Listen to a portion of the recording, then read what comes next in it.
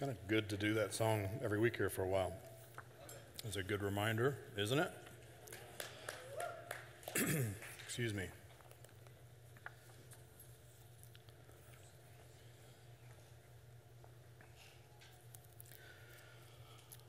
Psalm 96 says, "Oh, sing to the Lord a new song, sing to the Lord all the earth. Sing to the Lord, bless his name, tell of his salvation from day to day.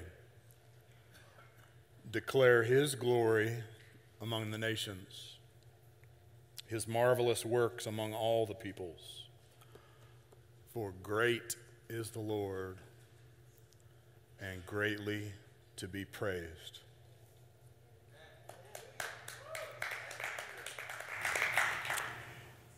He is to be feared above all gods, for all the gods of the peoples are worthless idols. But the Lord made the heavens. Splendor and majesty are before him. Strength and beauty are in his sanctuary. Ascribe to the Lord, O families of the peoples. Ascribe to the Lord glory and strength. Ascribe to the Lord the glory due his name. Bring an offering and come into his courts. Worship the Lord in the splendor of holiness. Tremble before him, all the earth.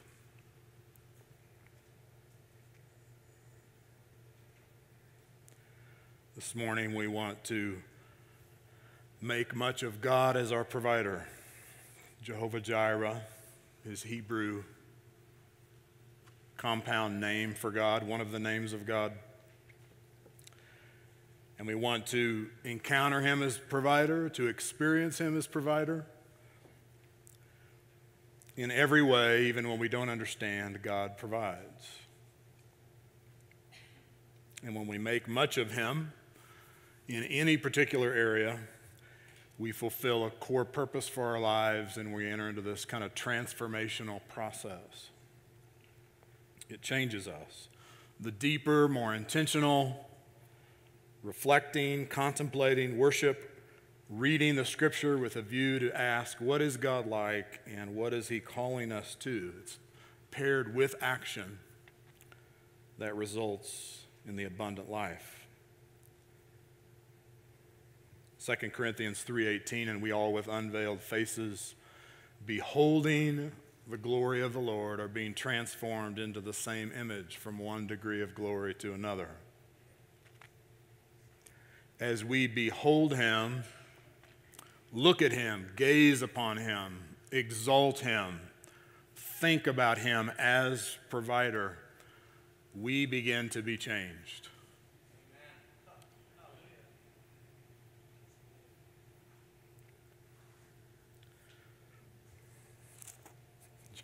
John chapter 6.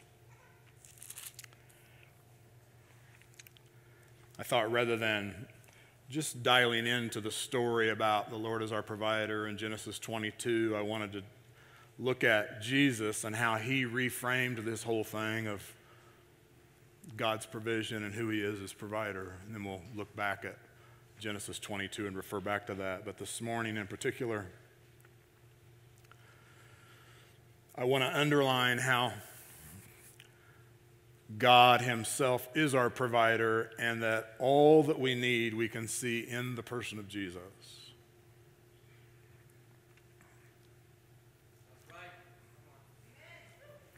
The Lord, the scripture says, is your portion.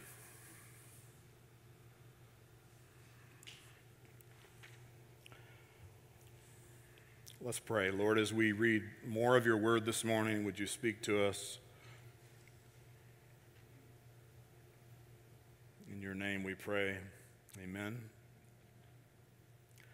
So as we read this text this morning, a story many of you are familiar with, and then the follow-up comments by Jesus, I want to invite you just to think about, even in your own life, to not only think about the areas where you need provision or the areas in the past where you've needed provision and God's answered prayer. Think about other people that you know who are in desperate need of provision.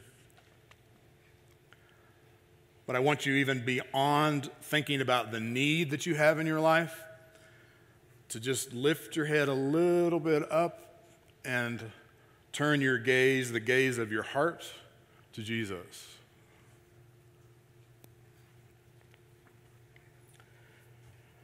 John 6, after this, Jesus went away to the other side of the Sea of Galilee, which is the Sea of Tiberias. And a large crowd was following him because they saw the signs that he was doing on the sick. Jesus went up on the mountain, and there he sat with his disciples. Now the Passover, the feast of the Jews, was at hand. Lifting up his eyes then, and seeing that a large crowd was coming toward him, Jesus said to Philip, "Where are we to buy bread so that these people may eat?"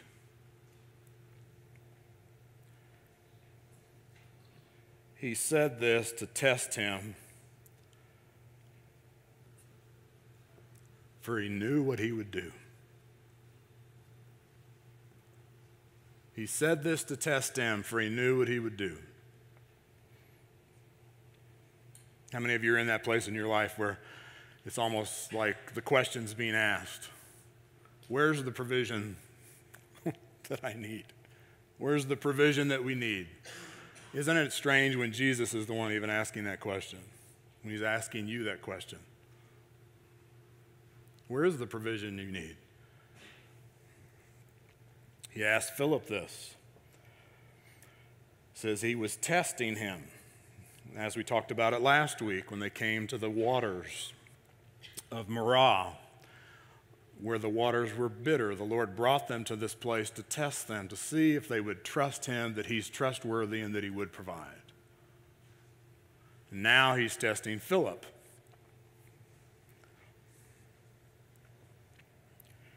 Philip answered him, 200 denarii worth of bread would not be enough for each of them to get a little.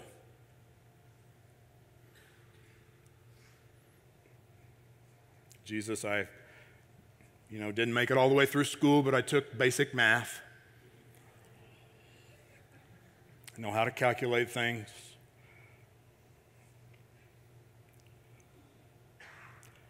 One of his disciples, Andrew, Simon Peter's brother, said to him, "Well, there's a boy here who has 5 barley loaves and 2 fish, but what are they for so many?"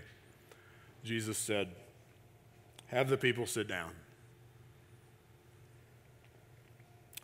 Now there was much grass in the place, so the men sat down, about 5,000 in number, and then it's plus women and children on top of that. Some estimate maybe 12,000 people. Jesus then took the loaves, and when he had given thanks, he distributed them to those who were seated. So also the fish, as much as they wanted. And when they had eaten their fill, he told his disciples, "Gather up the leftover fragments, that nothing may be lost."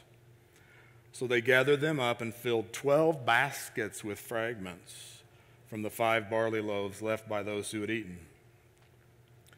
When the people saw the sign that he had done, they said, "This is indeed the prophet who is to come into the world." Perceiving then that they were about to come and take him by force to make him king, Jesus withdrew again to the mountain by himself.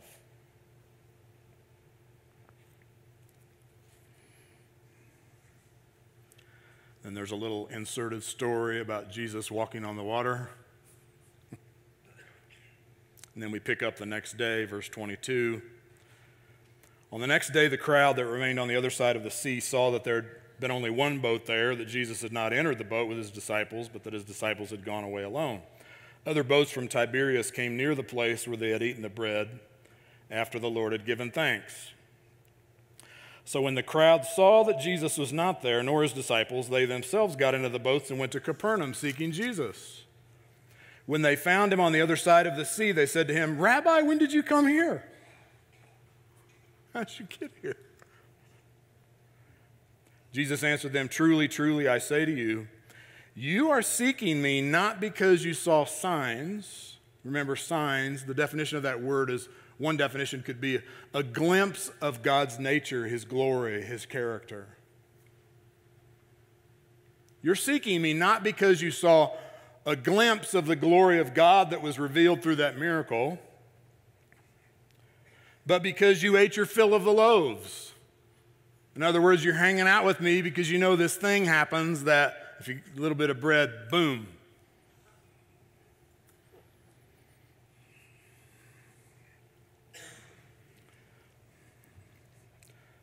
And then he says, verse 27, do not work for the food that perishes, but for the food that endures to eternal life, which the Son of Man will give to you, for on him God the Father has set his seal. Jesus now speaking of himself. Then they said to him, what must we do to be doing the works of God? Jesus answered them, this is the work of God, that you believe in him who he has sent. Now, this is more than when Jesus says, you must believe in me. You have to believe in the Son in order to have eternal life. It's beyond just intellectual assent, checking a box. Okay, I believe in you. Way to go. You're amazing. I like the old amplified version that in the old amplified translation of the scripture, there was always, after the word believe, there was always a dash, and it said, adhere to, trust in, and rely upon. And I always love that because it just was always a reminder to me. Whenever Jesus would call us to believe, it meant to adhere to him, to trust in him, and to rely upon him. Verse 30, so they said to him, then what sign do you do that we may see and believe you? What work do you perform? Doesn't that sound kind of funny? They were just with him a couple days ago, and he multiplied the bread. But there's a reason why they're asking this. It might not be what you think. Verse 31, they say, our fathers ate the manna in the wilderness, as it is written, he gave them bread from heaven to eat. Okay, so let's pause here just for a moment. So,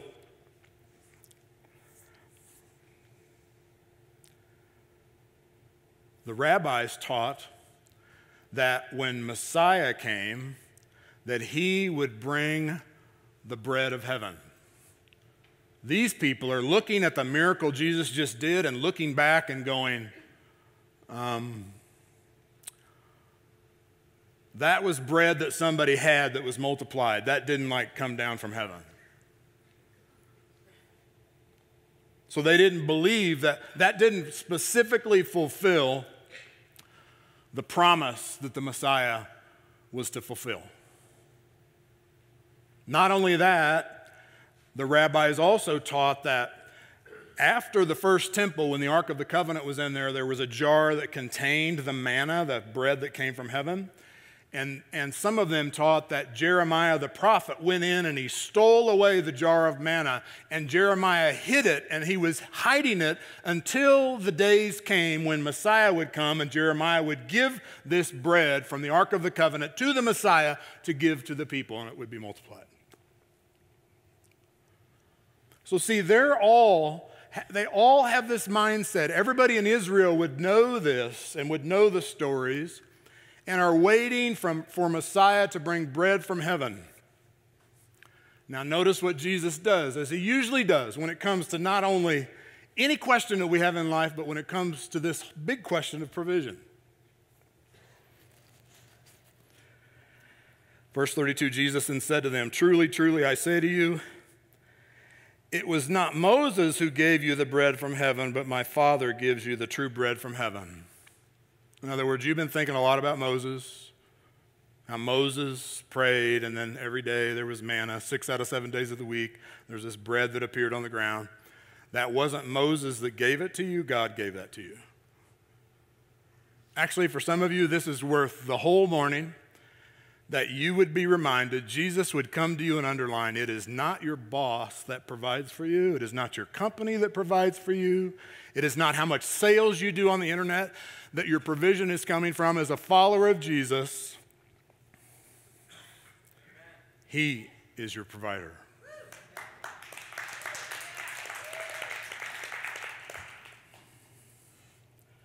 And then listen to this.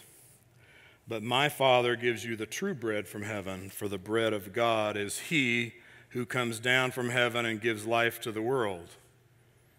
They said to him, Sir, give us this bread always. Jesus said to them, I am the bread of life.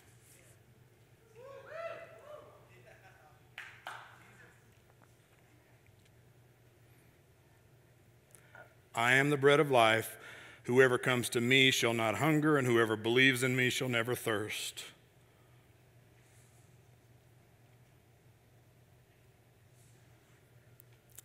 But I said to you that you have seen me, and yet you do not believe. All that the Father gives me will come to me," speaking of people, "and whoever comes to me I will never cast out." Is that so beautiful or what? Yeah.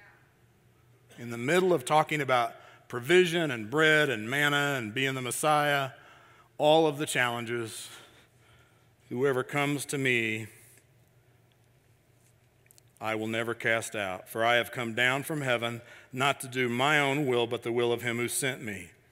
And this is the will of him who sent me, that I should lose nothing of all that he's given me, but raise it up on the last day.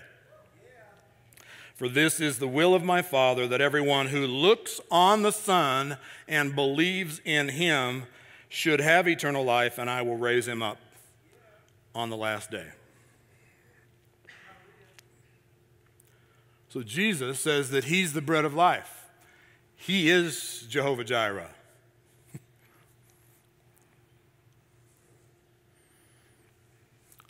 Back in Genesis 22, remember Abraham, he'd been promised by God he would be the father of many nations, that he's the father of faith. Your descendants will outnumber the stars in the heavens. And he went 25 years until he had a kid. Actually, he had one kid before that from another woman. It's a different story. You know, some of the Bible's R-rated. And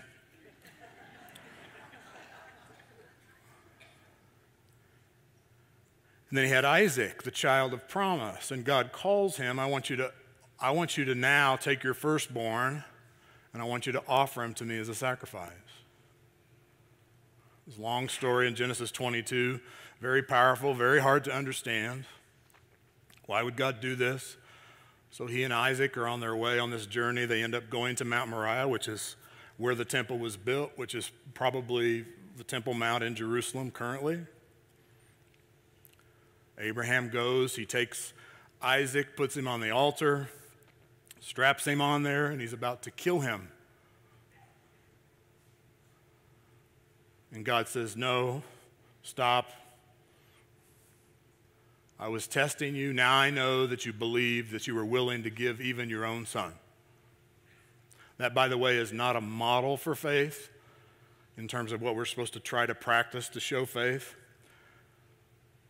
Actually, when you read in the New Testament, it says Abraham believed God. He had so much faith, he believed that even if his son died, that God would raise him there from the dead. Wow. So God says, "No, don't kill him." And right then he looks, and there's a ram whose head is caught in a thicket. And he says, "That's the sacrifice. You offer that ram." The ram, by the way, was a picture of Jesus who would come. Jesus, the Lamb of God. Remember John the Baptist, "Behold the Lamb of God who takes away the sin of the world. Here he comes." So Abraham offers this ram in sacrifice, and he says this. He called the place Jehovah Jireh. This is the place that the Lord provided. I came to offer my very best. And God himself stepped in the place of sacrifice and provided. What a powerful picture of provision. And the other way you can translate Jehovah Jireh is, "In the mountain of the Lord it shall be seen."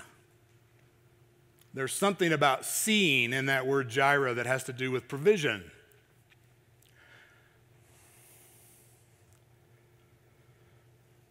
So important to get this. The place of sacrifice is where multiplication happens.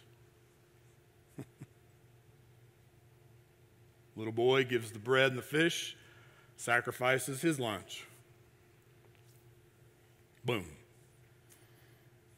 Abraham gives his one and only son, offers him before God. The Lord provides.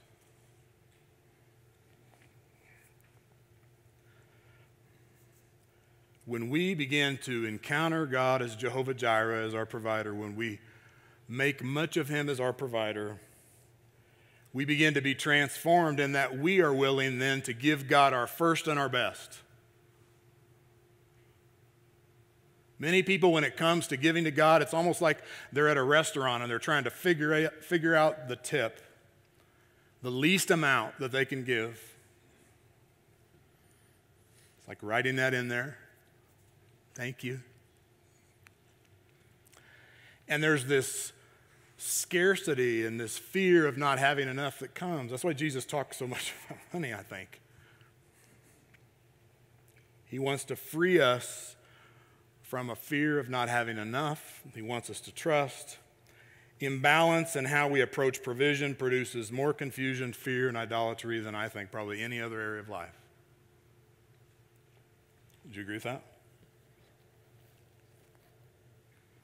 Just do this if you kind of maybe a little bit agree with that. Statistically, couples fight twice as much about money than they do about sex.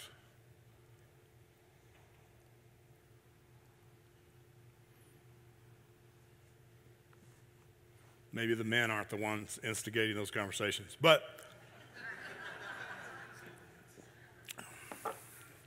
all right, see, now I just gave you something to forgive me for, some of you in the room, right there. There is a constant push in our culture to produce more, to make more, to have more. If that is the only filter we live by, is productivity, then we're going to miss out on what God has for us. That's why he calls us to have a day of rest, a day of the week. I love Walter Brueggemann's book on Sabbath. It's called Sabbath as Resistance. And what he's talking about is how you have a day of the week that you set aside where you're trusting God, where you're forced into a place where you're not producing anything. How many of you would agree that that's hard to do? Where you put stuff away, where you're not trying to make money, you're not trying to do deals, you're not trying to, on this day we're going to worship, on this day we're going to remind ourselves that God is in control.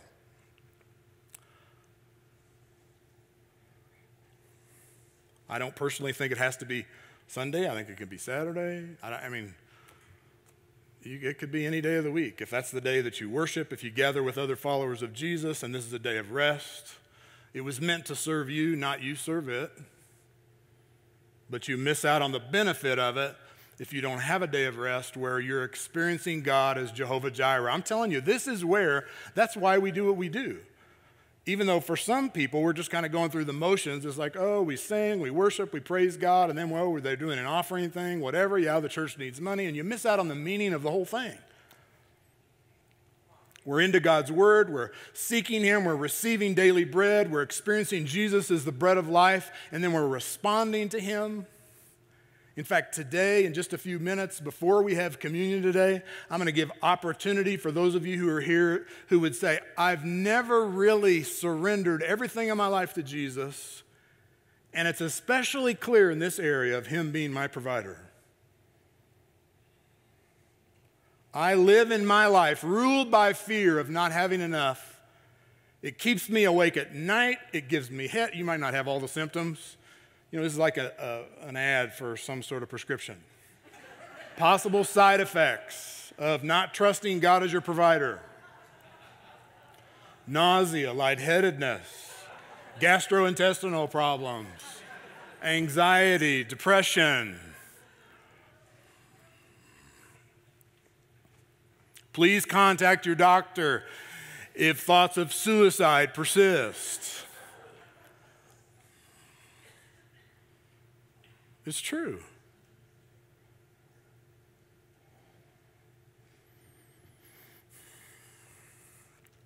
Jesus called us to live a kind of life, Matthew 6, such a beautiful picture of it, not worrying about possessions, but seeking first the kingdom and his righteousness, knowing all these things will be added to us.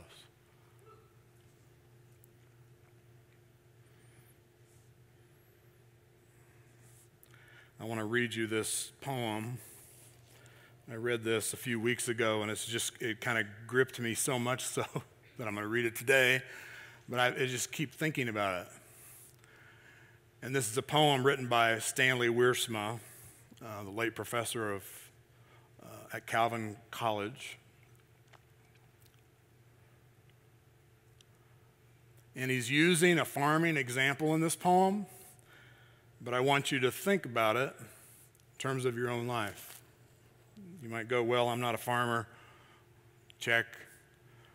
But just listen to this.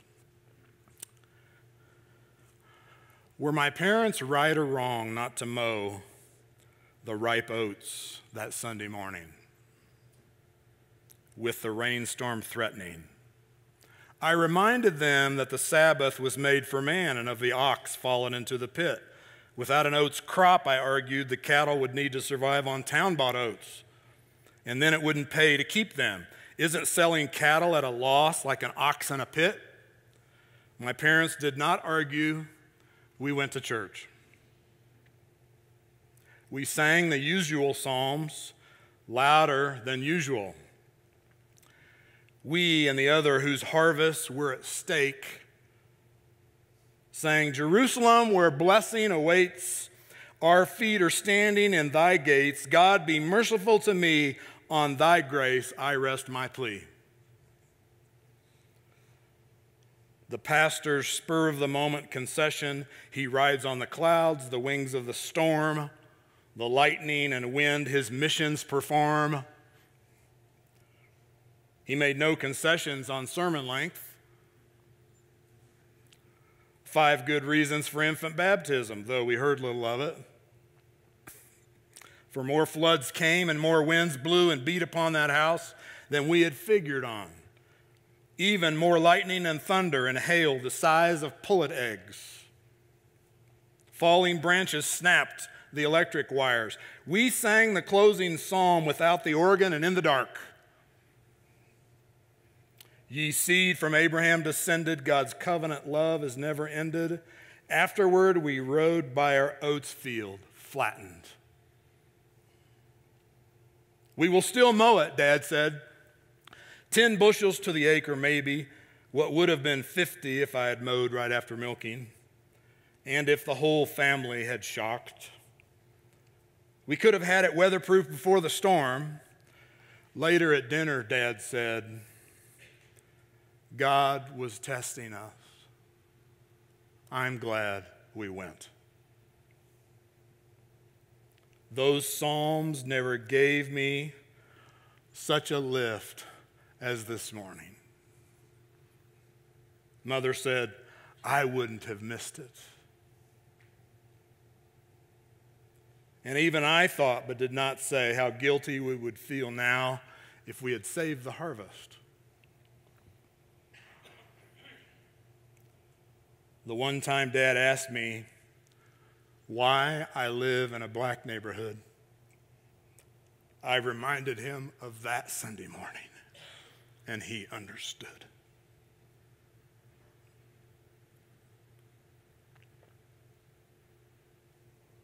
Now, you may have gotten lost a little there with some of the language, but I think you get the picture.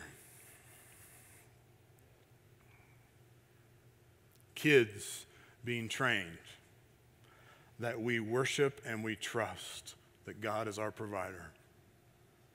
And when the math doesn't work,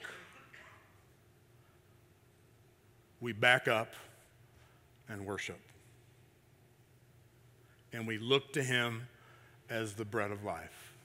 Jesus, our provider. See, here's the key.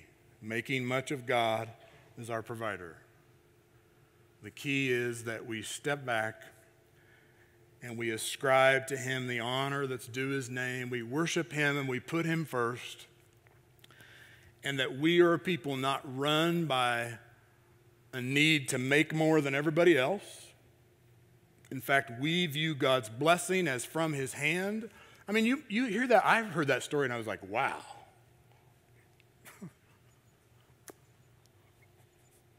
I mean, like, what's 1 week? But what I want to tell you this morning is that when it comes to following Jesus, it might just be one week that's the most important week.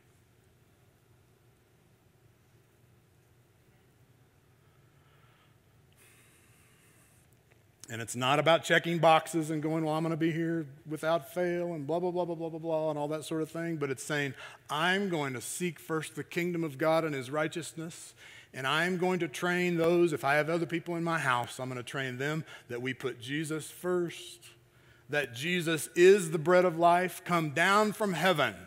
Jesus himself is the manna every day. He is your daily bread, literally. 6 out of 7 days of the week. They went out every morning, and somehow there's this bread on the ground that they gathered up. And on the 6th day, they gathered up twice as much. You were not allowed to gather up any on the 7th day, and there was a reason, because on the 7th day, if you gathered any up, you were in big trouble.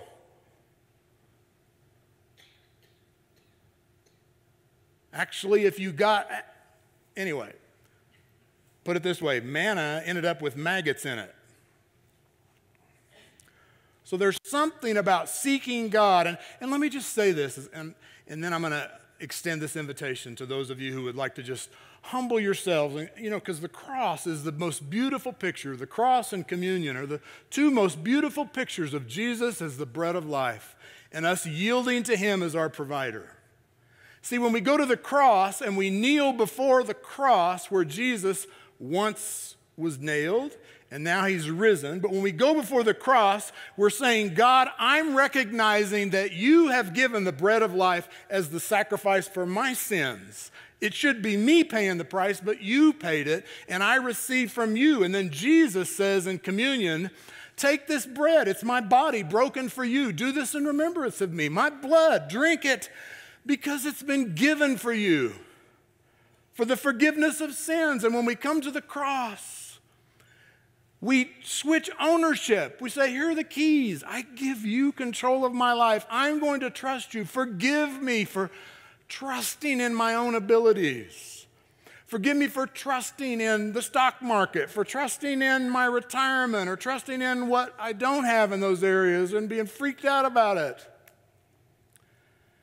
And saying, Jesus, I want to honor you first. Would to God that we would be a people that just bring such pleasure to his heart, because we come right into his gate with thanksgiving and his courts with praise, because Jesus is the bread of life.